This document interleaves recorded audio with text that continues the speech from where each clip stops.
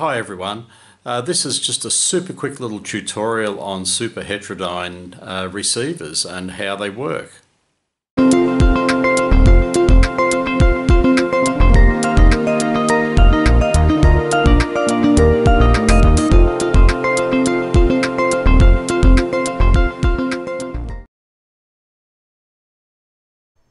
So here we have a block diagram of a superheterodyne receiver, but before we get into the block diagram, I'd just like to touch on what superheterodyne means. So heterodyning is a way of processing signals to generate new frequencies by combining two other frequencies. And super is short for supersonic, simply meaning it's outside the normal range of human hearing.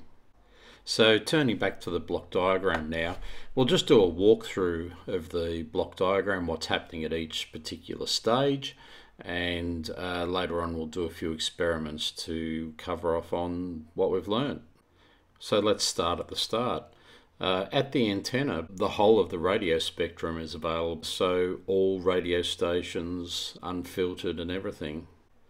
Okay, so that's all good and well, but to allow us to actually listen to a radio station that we want to, we need to actually apply some filtering to that signal that has every single radio station in it. And that's done at the RF filter stage. Now, that filter is actually a tuned filter, and it's actually linked or tuned in conjunction with the local oscillator as well, but we'll get to that down the track. But suffice to say, the signal that comes out of the RF filter is going to be a tuned signal somewhere in the range of 530 to 1700 kilohertz for normal broadcast band anyway. The signal level out of the filter is still very, very low, so we'd normally implement an RF amplifier stage now, and the signal that comes out of the RF amplifier is not frequency shifted in any way whatsoever. So next we need to talk about the local oscillator.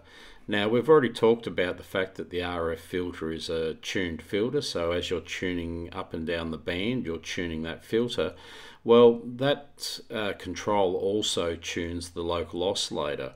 Now the local oscillator is set a certain amount either above or below the actual frequency that the RF filter is set for.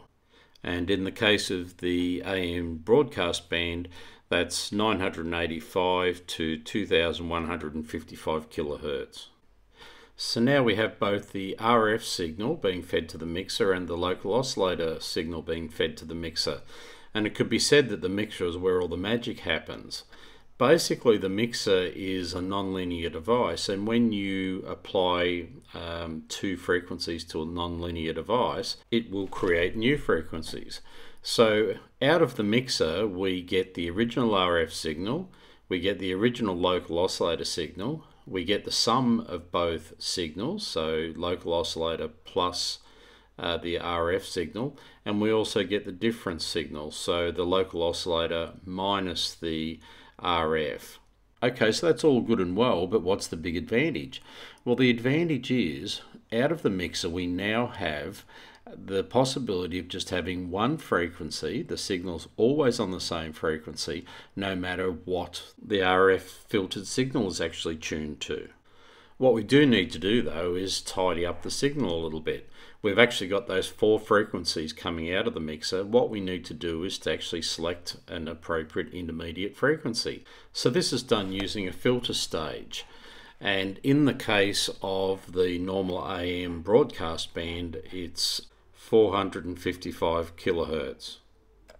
Now our filtered intermediate frequency signal is still quite low, so we need to pass it through an amplifier stage, and there may actually be several amplifier stages just to get the signal to a satisfactory level.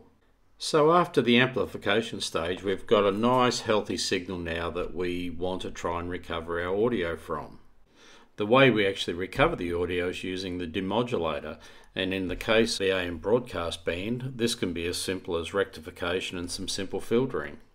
So once we have our recovered audio signal, we basically just need to amplify that to a sufficient level so we can drive a speaker.